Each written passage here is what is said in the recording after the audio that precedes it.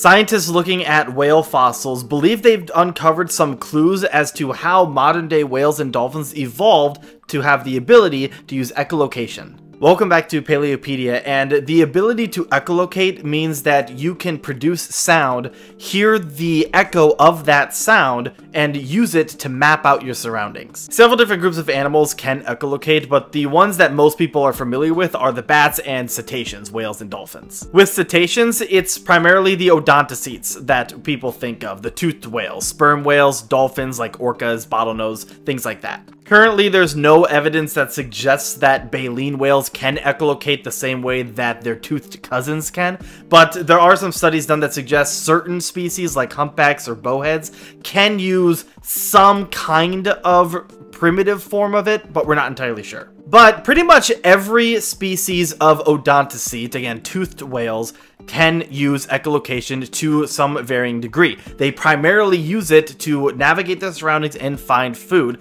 unlike other animals which primarily use smell or sight. And while some species of toothed whales like sperm whales have a very highly specialized form of echolocation, we're not entirely sure exactly when or how these whales evolved the ability to echolocate. While we know that most archaeocetes or ancient early whales like Ambulocetus, Basilosaurus, and the Dorodontines probably couldn't echolocate at all, they did have exceptionally good hearing, which was effectively the blueprint for echolocation to evolve in cetacean lineages. The way that modern cetaceans echolocate is by producing sound in their nasal passage. Most people probably think that whales simply click their tongue and produce the sound, but they actually use what are called phonic lips, which are a structure inside the nasal passage underneath the blowhole that they can squeeze together along with several air sacs also connected to the nasal passage to produce those high-pitched clicking sounds.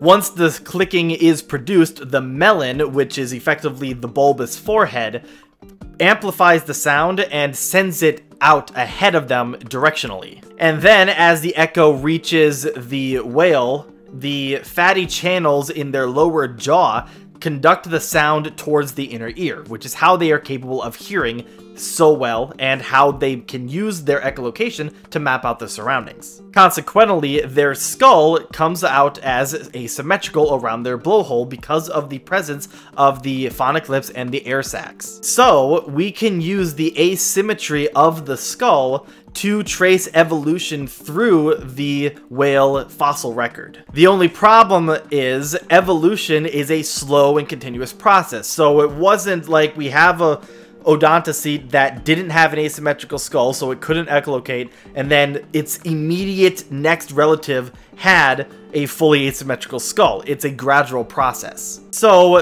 the question of when did echolocation evolve has been generally unknown, but this new study gives us a little bit more insight to it. Researchers from the New York Institute of Technology and the University of California Museum of Paleontology analyzed a selection of fossils that included two species from the genus of dolphin called Xenorophus. Xenorophus is an early primitive form of odontocetes, which are, of course, the toothed whales. It lived along the eastern side of North America around 25 to 30 million years ago and was, for its time, rather large, being around 10 feet long or so. And similar to today's odontocetes, Xenorophus had asymmetry in and around the blowhole, just not as pronounced as its later relatives. Interestingly, Xenorophus also had a uniquely shaped nose. Its snout was bent several degrees to the left. Previous studies of archaeocetes suggest that this twisting of the snout was in correlation to an asymmetrical placing of fat bodies, which helped the animal with directional hearing. But Xenorophus took this one step further. The fat bodies in its lower jaw were tilted forward, which exaggerated its already really well-developed directional hearing. The researchers think this might have been used in a similar function to the asymmetrical ears of owls. Basically, it allows them to figure out exactly from which direction a sound is coming from really well. This suggests that while Xenorophus, having a less pronounced asymmetry in and around the blowhole, wasn't capable of producing as high-pitched sounds as its modern-day counterparts could, it was still capable of figuring out the direction of wherever a sound was coming from really well. Therefore, Therefore, this species of dolphin likely marked a key transitional time for the evolution of echolocation. So, while we still aren't entirely sure which ancient whale was the first whale capable of using echolocation in any sort of form, we do have a little bit more clues to add to the puzzle of how whales learned to see using sound.